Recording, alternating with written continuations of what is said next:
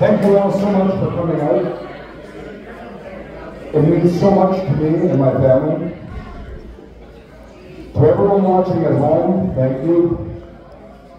To my dear friends, Shauna Carroll, Alan and Taylor Martin, and Raylene Kennedy, who all lost their children. And they all have the same thing in common. It was Fundraiser. We are dear friends. I hope you guys are watching. I love you all. My son Sean played hockey his whole life. It was his love and his passion. It was what he loved more than anything. To continue to play hockey, he had to get a vaccine. It was forced. He had no choice. So on August 25th in 2021, he went and got his first Pfizer vaccine. On August 29th, he went to emergency with brown circles around his eyes and vomiting and a very bad rash. The doctor there didn't do any blood work whatsoever. He sent him home with just a pain reliever for his shoulder. 33 days after my son took his first vaccine, he was found dead on the floor beside his bed on the morning of September 27th.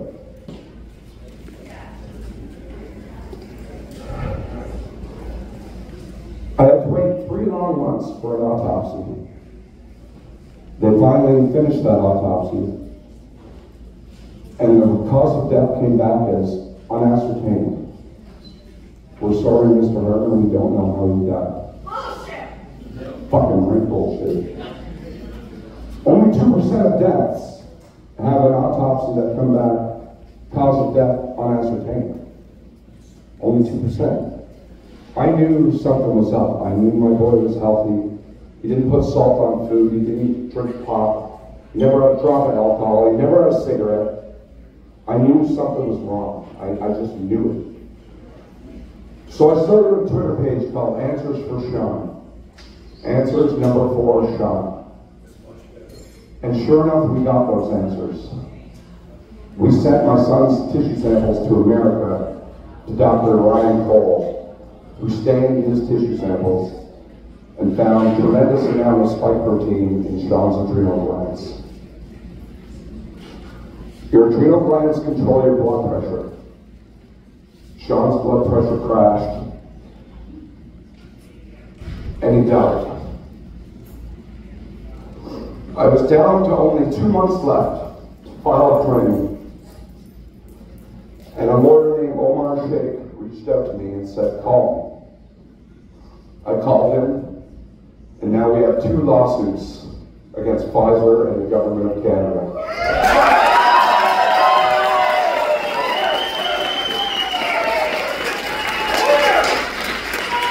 I am the only lawsuit in North America for a parent going after Pfizer and the government. The only one.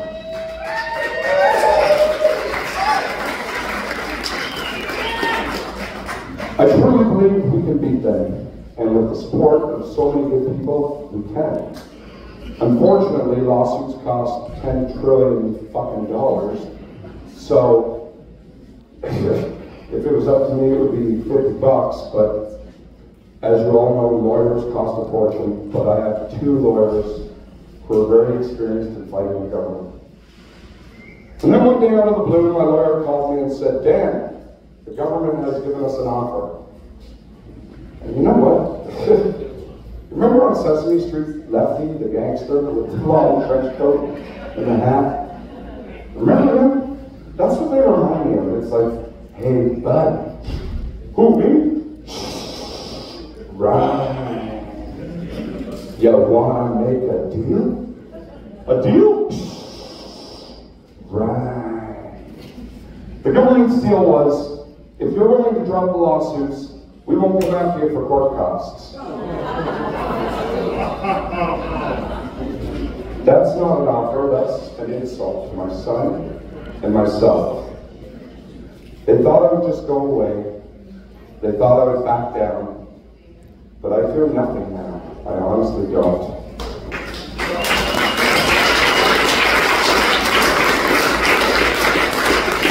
My boy was was the most precious boy in the world. He never did anything wrong. And he was my reason for being on this earth. He was my reason for being here. Since I was 16, I always wanted kids. And Sean was as pure and innocent as they come. He was such a special boy. But I want to tell you about my favorite memory of Sean. Well, the funniest, anyway. Remember Sit and Spin? I wanted them one of them so bad, but my parents they didn't have a lot of money, so I never fucking got one. So I went to a garage sale and I saw one, a Sit and Spin, and I'm like, I'm gonna give that a shot. And I took it home. I was so proud. I was like, my boy's gonna go on a Sit and Spin. And he sat down on it, and his legs were hanging off the end of it. And I'm like, and then I look at the box and it says ages 2 to 3. Sean was 5. So he sits down on the Sit and Spin, and I go, give it, Sean, just fucking give it. And he spins it and only goes half a turn. And he looks up at me and he says, can I be done now? I was laughing so hard I was crying. Yes, Sean, you can be done now. I'm sorry, your dad's an idiot. It means the world to me that all of you are here. We are all good people who just want the truth and justice for Sean and for so many others who have been injured.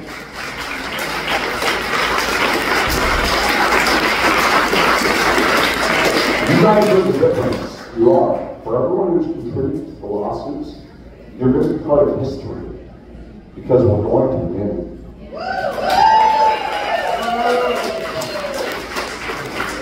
We also have Dr. Peter McCullough coming to Canada as my expert witness. Uh-oh, he's got new evidence too.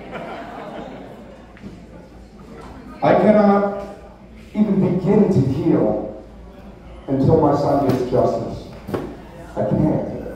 I'm crying my eyes out every day, and Sean can't rest in peace until there is justice.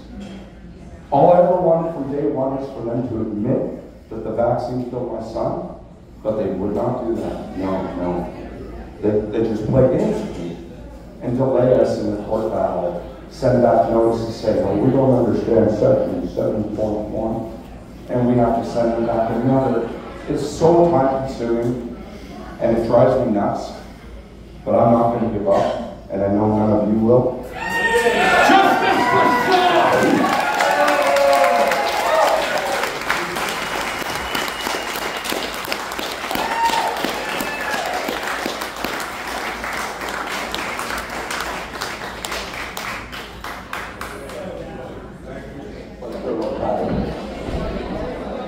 Sorry I fucked up.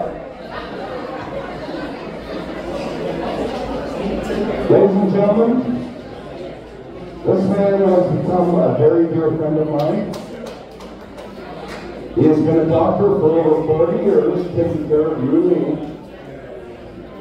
He's done everything in his power to raise awareness to this. He is a champion of all champions. He himself took 2 shots. Okay? The CPSO took his license from him when he started speaking about the truth about the vaccines. This man is a dear friend. We've done multiple interviews together. We've done multiple public speeches together. He came to my house. We broke bread. Well, it wasn't bread. It was a big bag of chips. But he is a dear friend of mine. No matter what they say, no matter what the CPSO says, you will always be Dr. Chris Shoemaker. Make some noise! Thank you very much, Dan Hartman. And it's a little bit about what doctors are about. What we do as doctors, we do out of love. If we are not acting out of love of our fellow human beings, we have no right to their trust. As they step behind a curtain to disrobe, have their private body examined, they have a legitimate belief that the doctor will not harm or embarrass them. They also have a belief that you, the doctor, will take their total health into consideration and never recommend a noxious agent that has even the smallest chance of harming them, especially if it is new and unproven. Agencies within government silent doctors from speaking about the various obvious concerns that were there from the beginning of its usage. In fact, people who had access to the experimental data prior to it being given to millions and billions of people knew vigorously that the harm potential was huge. And within the first month, Pfizer admitted that there were 2,000 deceased people within the first month. When they had the swine flu, they stopped it after 5 deaths. 5 deaths was enough for people to realize this is not something that we can trust. This is actually killing people.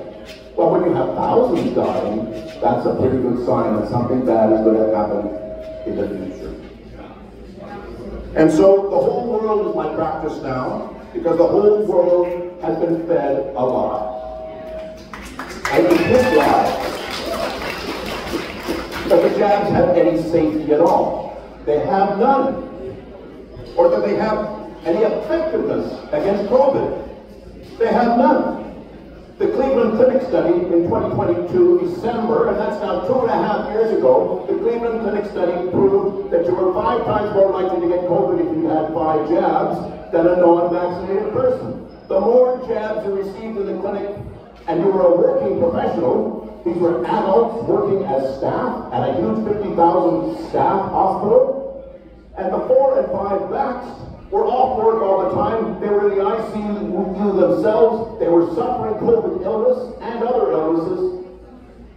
And the unvaccinated staff, of which there were 8,000, those 8,000 people, they did well. They weren't having problems. They were able to see patients. They weren't taking COVID home to their own families. Why? Because they were healthy. Their immune system was not being damaged by the shot. And this is the one thing that Drs. McCullough and Paul Alexander and Mary Tyler Bowden out of the U.S., Dr. Corey out of the U.S., so many fabulous clinicians saw again and again and again that the more that you avoided the jabs, you were healthier. And they had another major fact to share with everybody. Ivermectin was the gold standard that it should have been used in the beginning. It's a beautiful medication. It's an antiviral as well as an anti-parasitic. Viruses function in a way like parasites, in that they're microparasites. They can only live in other living tissues. Bacteria can live on slime, they can live on wood, they can live all sorts of places. Viruses have to function in a parasitic fashion within people. And that's why this marvelous medication, which doesn't on the label have just one use, any medication is for the use that the patients and doctors find and realize is safe. And you have found and realized that safety, make sure you have it available to you in your own medicine cabinet, from your own sources, however you get it, because if the bad guys do release a disease X, if there is some kind of chicken-borne virus or something, or avian virus that comes our way, if that and vitamin D and vitamin C and the ivermectin and or hydroxychloroquine, they will be the things that will save your life. There'll be no vax that's useful against disease X. They will claim that it's useful. It will be as useful as the COVID-19 vax was, which was non-useful, which once again, from the Cleveland Clinic study showed you were sicker the more jabs you took. Sadly, other statistics are coming forward now. Turbo cancers, as they're called, which are rapidly moving cancers, which never have moved with such rapidity before, they are happening, sadly, in our vaccinated brothers and sisters. So I'm at the same risk that we're not separate anymore. Vax, unvax, what difference does it make? We're shedding on each other, but just around us in the world, and it's a bunch of crap that was all invented by Fauci, invented by Barrack in the States. They took it over to Wuhan to work on a supposed viral vector. And then when it came over, who do we put in charge of the COVID response? The son of a bitch who designed it and made it in the first place. His name is Anthony Fauci. He's the worst sinner on the friggin' planet.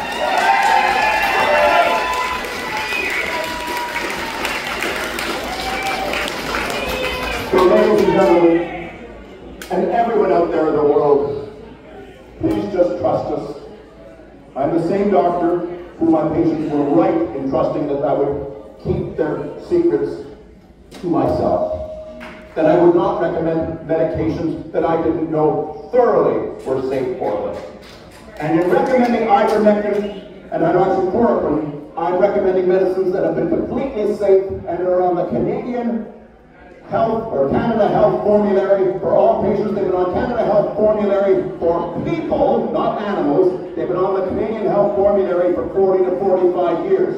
So I feel a lot better recommending a medicine that kills nobody. You overdose on Tylenol, you're dead if you take 10 times as much as you should for 5 days. You're dead. You take an unfortunate excess amount of hydroxychloroquine or ivermectin, you might get a little queasy in the tummy, but you won't die. And I'm in no sense recommending huge doses of these medicines. I'm recommending normal doses of these medicines. Medicines that have kept children from having scabies, but their parents can't use it to help themselves avoid death from COVID. And the pharmacies won't honor it because Health Canada and the College of Pharmacies and the colleges of physicians in the various provinces, they've all said, you can't get it, you can't have it, you can't be like a person in Pakistan, you can't be like a person in Mexico who can have this and safely get better and not die. And our morons don't care if we die. Our morons don't care to deny the public safe and effective medicines. The medicines were safe and effective, the vaccines have been the opposite.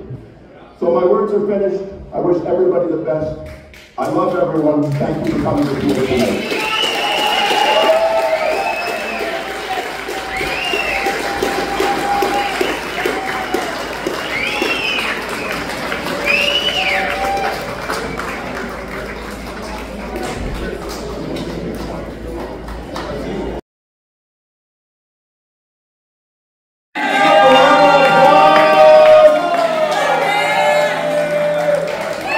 Nothing could have happened without all the volunteers who did this tonight, and nothing could have happened without Tamara.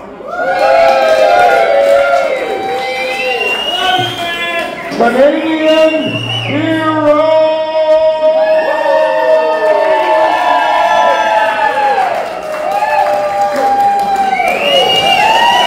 Just remember, people, keep on rocking in the free world.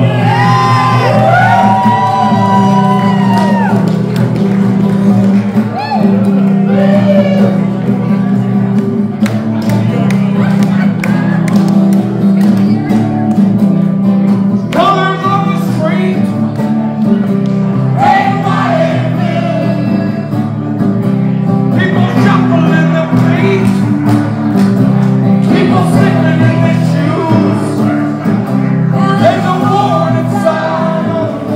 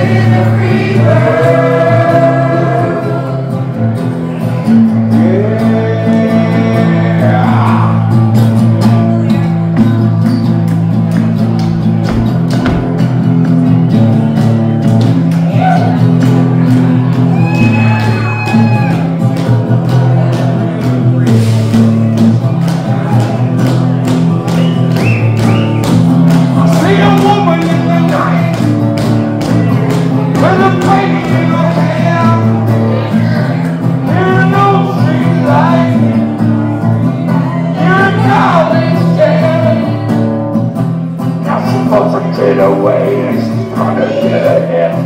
Hates her life, but don't get it.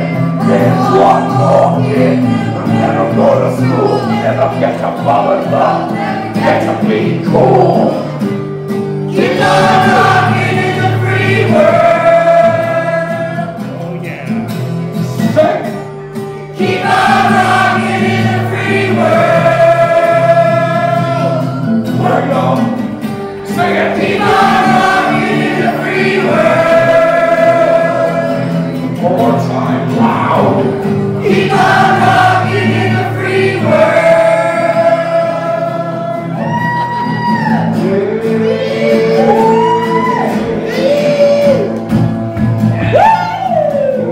That's a man.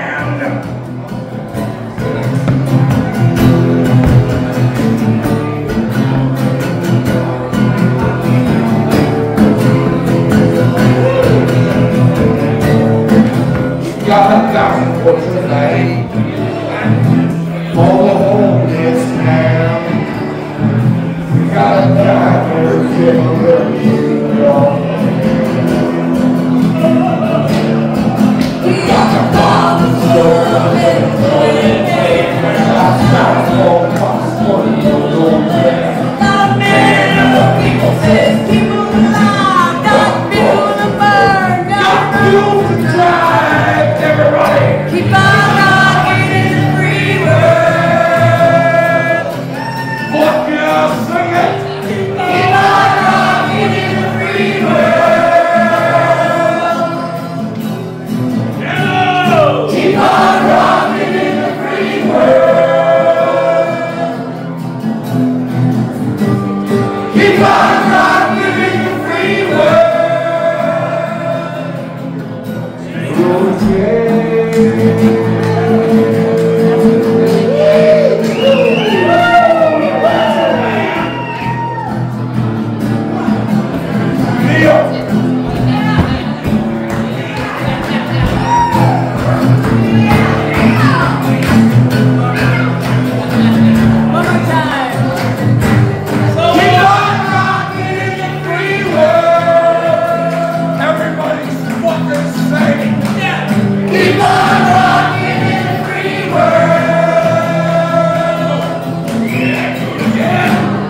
Keep on